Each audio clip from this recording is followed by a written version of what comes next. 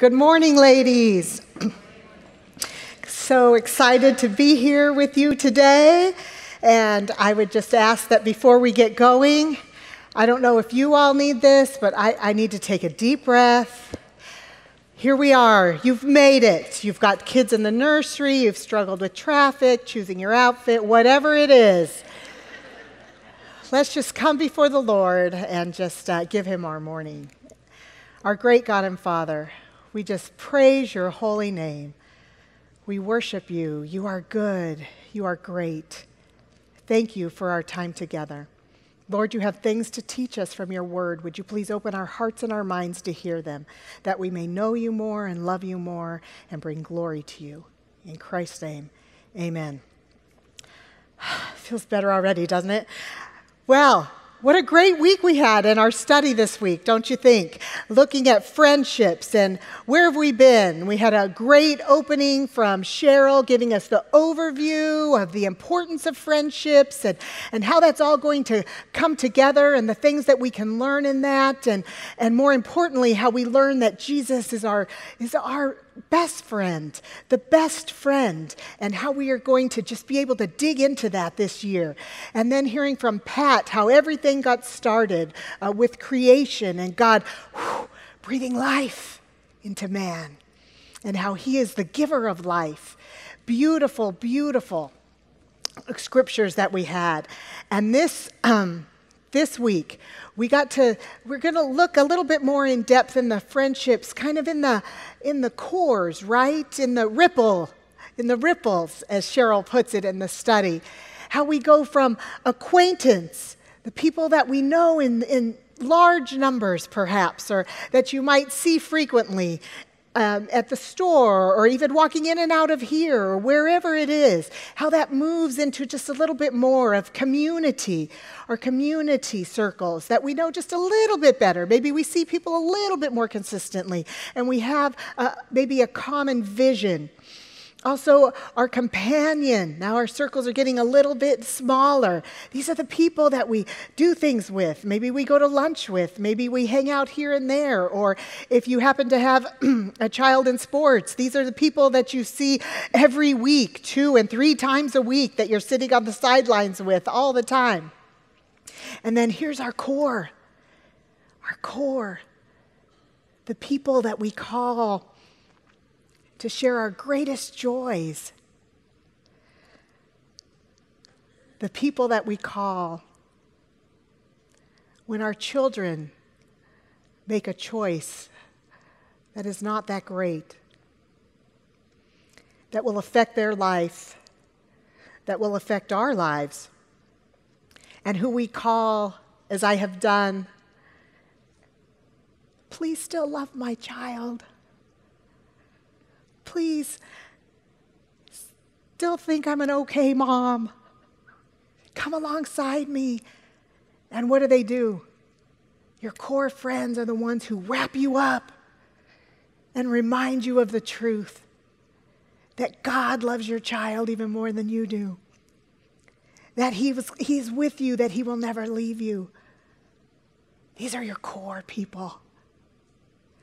How great is our God that He gives us each of us to come alongside just the beauty of community. And He encourages us as He lived in that as well and depended on that as well. I could maybe tell as I've got my stuff up here and everything. It might be a little bit how my house looks too. Just, where am I going to put that? Right there. Yeah, on the ground. That's perfect. What I've loved, what we saw in our lesson this week about our beautiful Lord, is that in some of the examples that we had, especially in Matthew of when He was healing the leper or going to raise that child from the dead, or if we went just a little bit further in Matthew, the woman who had been bleeding for 12 years, and she saw Him, and she didn't knew that she was just not even worthy of being near Him. And yet she thought, if I could just touch the end of His cloak, hidden, anonymous. Here's what I loved. is that Jesus turned and he saw her. He saw her. He looked at her. And in one of our other verses, it told us that Jesus looked out upon the multitudes and he felt compassion for them because they were lost like a sheep without a shepherd. Here's what I love about our great God. Jesus sees. Jesus sees. Whether we're at the acquaintance or we're on into the companion or the core, he sees. And what I love about that is that he didn't just see their physical need. He saw their spiritual need. And it just made me think that Jesus is the one, just like binoculars, they bring out, and I could see your names from here. It brings you close. I won't look at the front row because you might not want me to see all the details of that. But Jesus sees. No matter which group of friends that we are with, my prayer is that we will be like Christ. Lord, help us to see not just what's going on right there at that moment, but help us to see what might be the need that through you might be using me to meet. It might be an acquaintance, and that gal might just need you to come alongside her and just give her a little hug. Or even this, just give her an acknowledgement. I see you. Hello.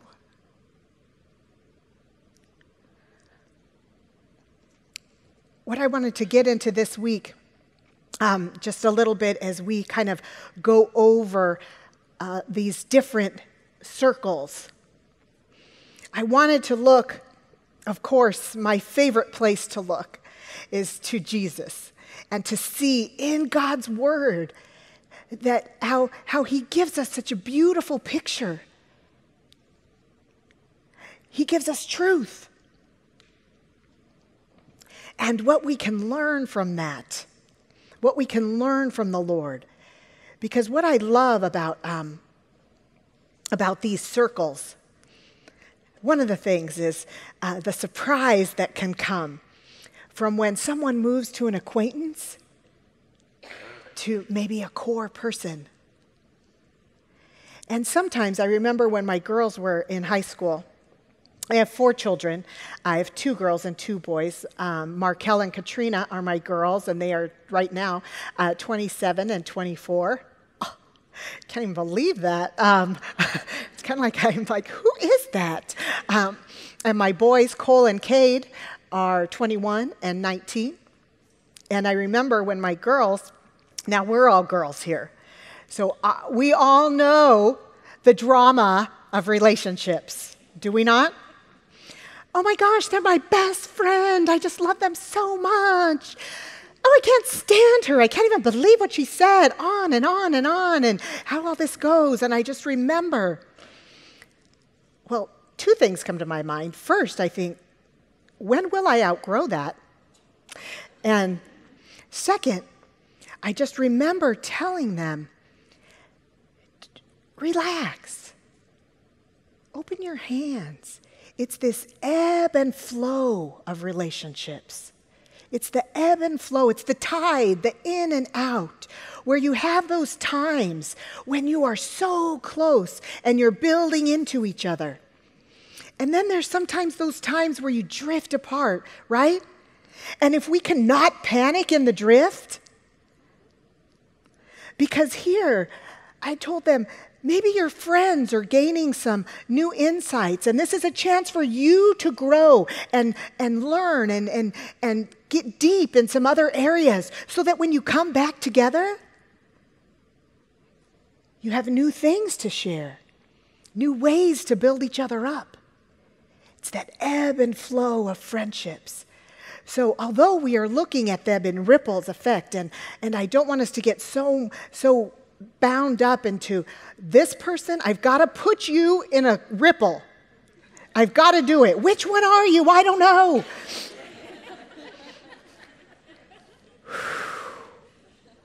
Let's see. Let's go with the ebb and flow and see where these ripples end up, where they might intersect. Because one of those acquaintances in the next season of life could be your core. We don't know. So let's just remember to keep our eyes open and to see each other and pray to the Lord, because that's the only way we're going to see that. We will not ever have the ability to see the heart like Christ does. Truly. But ask the Lord to give us eyes to see what might be behind the facade that we are seeing here, or what we're seeing on the outside. So important as we're dealing with friendships. So let's look at Jesus. Now, as you look at your notes page there, I don't want you to panic because you are seeing your notes page with full chapters on them. It made me giggle when I thought that you all would have that, and we're not going to do the full chapters. But this is what we are going to, this is the overview that I wanted to see about our great God, is Jesus. How is Jesus a friend? Now I'm setting up in chapter 13. Here's where we're going with this. This is what you need to know about what's happening right now in chapters 13, 14, 15, 16, and 17. It's all the same time frame. And what's happening here is that this is right before Jesus is going to go to the cross. Right before. So he's having the Last Supper, which is a beautiful, it's a holiday meal for the Jewish people, the Passover. And they're celebrating. Some of you have made the Ten Commandments, Exodus, where the Israelites were moved out from Egypt, right? God saved them. But before that night, he gave them very specific instructions. And one of them was that they had to find a spotless lamb, sacrifice that lamb, take the blood of the lamb, put it on the doorposts of their home. And then the angel of death would pass over them, and they would be saved. Saved by the provision that God had given with the blood of the lamb over the doorpost of their home. So this is what they're celebrating. Fast forward to the New Testament, to our Jesus Christ. Some of you may remember, he is called the Lamb of God. He's our sacrifice. His blood cleanses our hearts, covers us so that when God sees us, he sees our Savior and his sacrifice for us, and he passes over us in the sense that we are saved from his wrath. That's our Christ. And he is risen from the dead, and he is alive today. This is Jesus. This is who we're talking about. That is what they are celebrating at this moment, although the disciples don't quite know that. We have that insight right now today. But they know that they're celebrating this with their Lord. And Jesus knows that he is going to the cross. And so the things that I would encourage you, these chapters, 13 through 17, these are his last words. These are the things that build up in his heart, that he wants them to know, that he wants to say to them. Have you ever had some friends leave? Have any of you had your kids leave to college? Or maybe to kindergarten? Someone very dear to you? And there's some things you want to say, aren't there? Bless those college students' hearts because, wow, the list that they get. But there's things that you want to say. This is Jesus. And these are the things that he wants to say. How exciting that we get to see this, that we get to see the heart of our Lord for his dearest friends. So let's look and see what he has to say. Now, of course, I'm just choosing a few verses here. The first thing that I love that he does is that he serves them. He washes their feet. He washes their feet. This is only a servant's job, the very lowliest, washes their feet. But this is what our Lord, God, does. He's down on his knees, washing their feet. Why? Why? Part of it that I love is that he sees. He knows what they're going to need. These whole chapters are that. He knows what they're going to need. And he wants them to see that they are to serve each other. That they are to serve each other. For I gave you an example in chapter 13. I gave you an example that you also should do as I do to you. Verse 34, a new commandment I give to you, that you love one another, even as I have loved you, that you also love one another. By this all men will know that you are my disciples, if you have love for one another. One of the big things that he wants them to know, love each other, serve each other. One of his very big things of his heart that he wants to impart. How important is that for us to hear? Serve each other. And my question is, for you is, what motivates us to serve those in our spheres?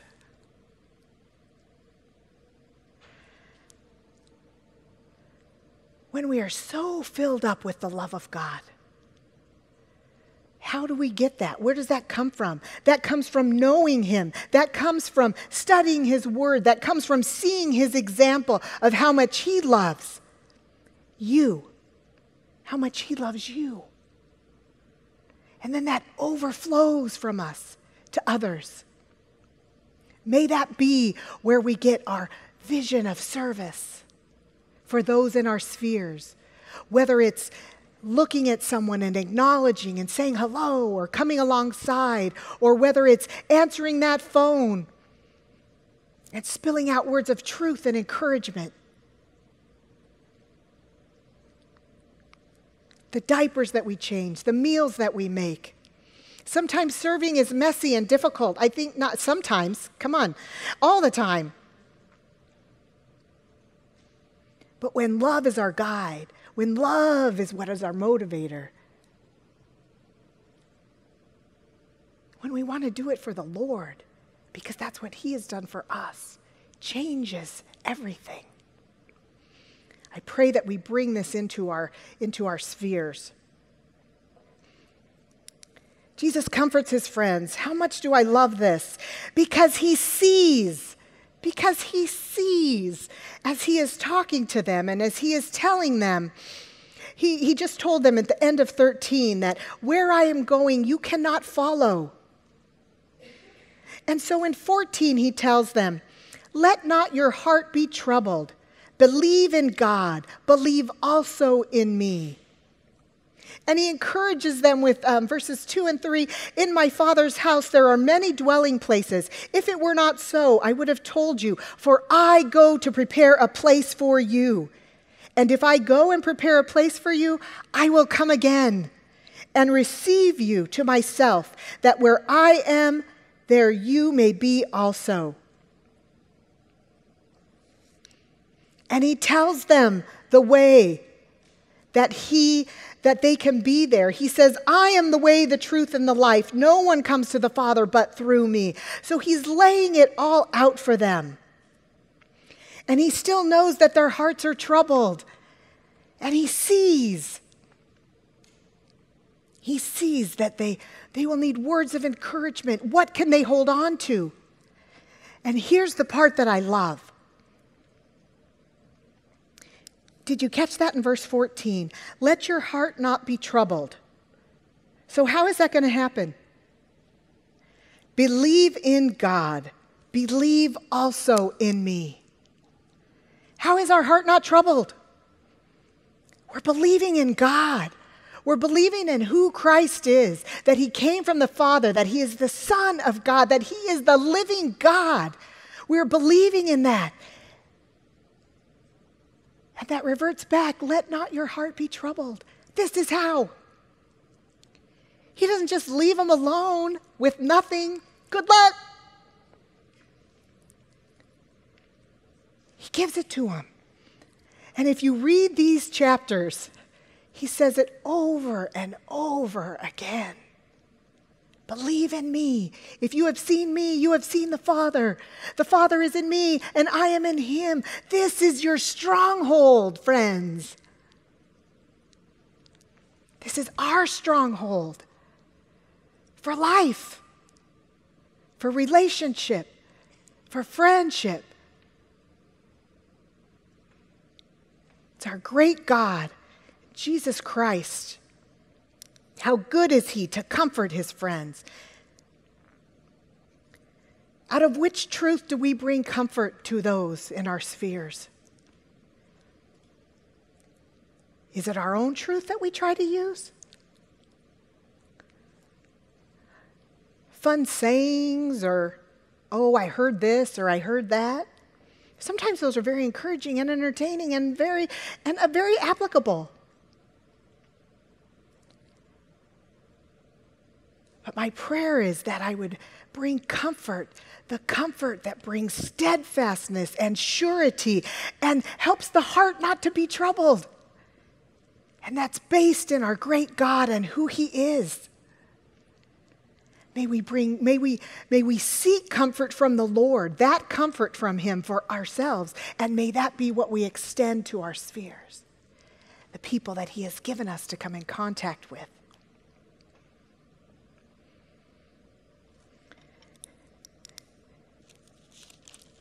Oh, I forgot to put this part in. How could I? So glad that I just go right back here to the Word of God, because he not only just left them with that, but he promises, here's part of his great comfort that he is giving, is that the Holy Spirit, I will ask the Father, in verse 16 of chapter 14, I will ask the Father, and he will give you another helper, that he may be with you forever. That is the Spirit of truth.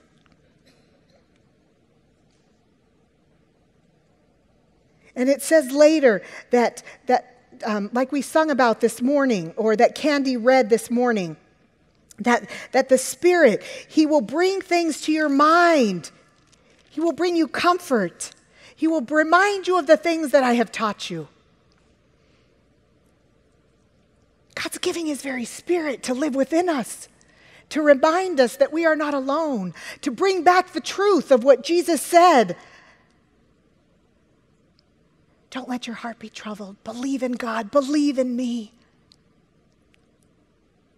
Believe in what I have said. Let that be the foundation, the very root of your life. He doesn't just leave us alone, friends. He saw and knew what the need would be, and he provides over and over. God provided for the Israelites, for Egypt. He provides Jesus Christ for the way of our salvation, to be in relationship with him. He provides the Spirit, his own Spirit, to live in us, to encourage us, to remind us, to seek our roots deep into, that we may be steadfast and strong, that our hearts may not be troubled. How good is he? How good is he? Jesus goes on because he knows that there will be more. He goes on to instruct and warn his friends. These are his dearest, remember. This is before he's going to the cross. This is with his passion. This is his heart, and this is what he is telling them. And we get to see, and we get to hear and learn from this truth. Something Jesus wants them to know. I am the vine. You are the branches. He who abides in me, who lives in me, who makes his home in me, that's what that word abide means. Make our home in. And I in him, he bears much fruit. Apart from me, you can do nothing. He's instructing them. He's warning them. He's telling them the way. This is how you live, friends. I love 15:11 too. Part of that is he's all going in there.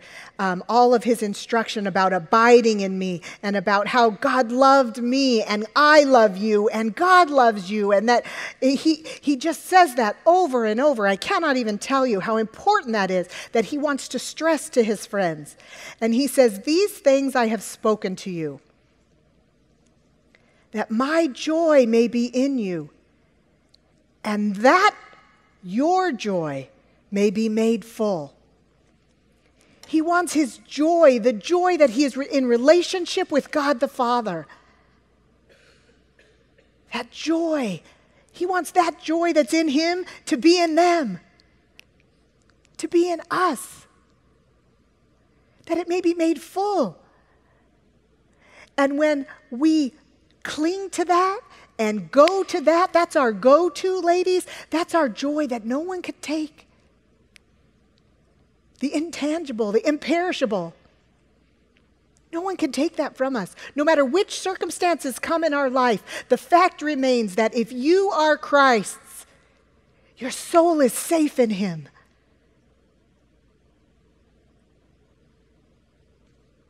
Circumstances cannot take that away. You are sealed. You are his. Christ is in you. The Spirit of the living God is with you. That joy, no one can take that. Let us remind each other of that. Let us remind and bring that to each other's mind. 16:33, he tells them,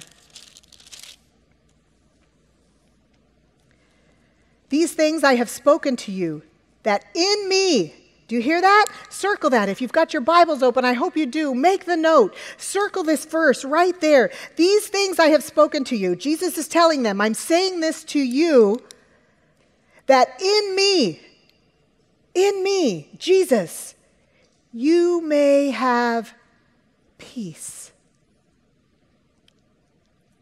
In the world, you have tribulation. He's not sugarcoating anything. He's letting them know, in the world you have tribulation.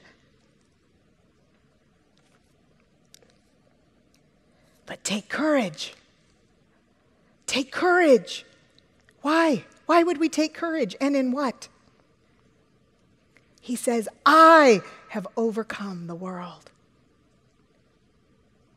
It all goes back to Jesus, ladies. Always.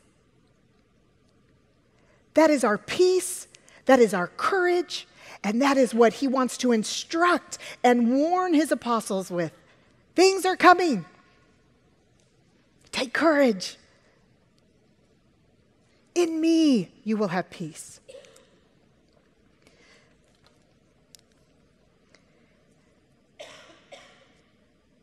And then I just love the part, chapter 17. So now the other verses, he's talking, just like we're talking now, and he's telling his disciples these things. And now in verse 17, it says, these things Jesus spoke, and lifting up his eyes to heaven, he said, Father, the hour has come to glorify thy Son, that the Son may glorify thee. And he begins to pray. He's talking to his friends. He's encouraging them. He is teaching them how to serve and to comfort, and he's instructing them and warning them. And now it is closer. And so where does he go? He goes to the Father. And he begins to pray for his closest and his most dearest. His words are so beautiful, what he prays. He wants them to know. He wants them to know. He tells them, and this is eternal life, that they may know thee, the only true God, and Jesus Christ, whom thou hast sent. This is eternal life. God, let them know me. Let them know you.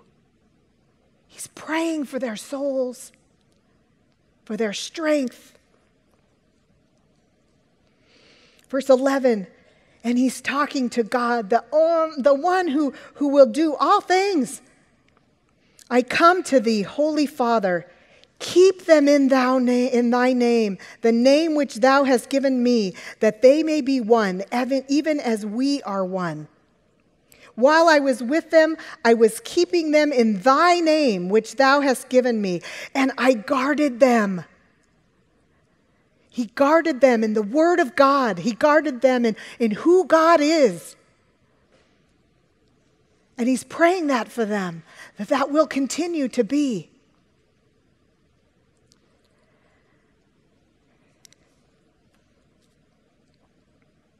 He says, sanctify them in truth. Thy word is truth.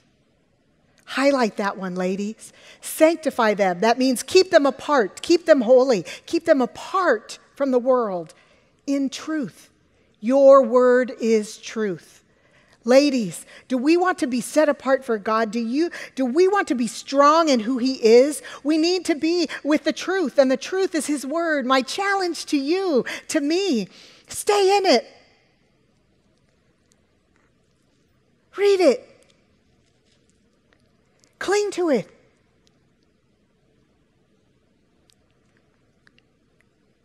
It teaches us about our God. It opens up our hearts and our minds to who he is. And as we get to know him more, we love him more. How could we not? Stay in it. Read it.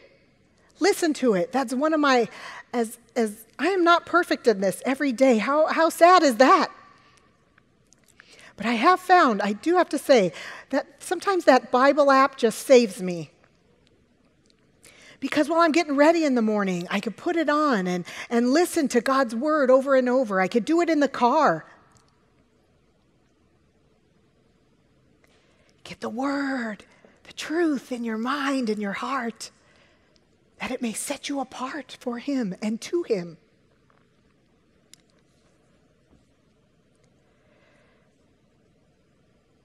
Verse 26, the end of his prayer. The love that thou didst love me, may that love be in them, and I in them. So before he goes, Lord, may your love, the love that's in me, your love that's in me, may it be in them, just as I am in them. His Spirit, he wants us to be sure in the love of God, friends. He is so good. So my question for you, do you know him? Do you know this God? Our God, the great God. May I tell you this, friends? He sees you. He sees you. He sees your heart. He sees the very thing that you might want to keep from him. He sees it. And he knows your name. And he loves you so. He loves you. He wants to come in and to heal your wound and to bind it and to bind you to himself. He's prayed for you and for me. Did you know that? Did you know that? He says, I do not ask in behalf of these alone, which is his core, but for those who would also believe in me through their word, that they may all be one, that they may be in us. He prayed for you. He loves you. He knows your name. I pray this week that as we go out, ladies, in whatever sphere it is, that you will know that he loves you, that you and I will be so overwhelmed by his love that it will flow out of us and it will touch those that he brings into contact with us, that he brings into our circles, and may he be glorified. And may many come to know his great love. And I pray that it starts with you. Speak to a leader. Speak to someone if you need to know how much Christ loves you. That's his prayer. That's his heart for his friends. It's his heart for you and me. May we walk in it this week. Be firm in it this week. And give that to others this week. Have a great morning.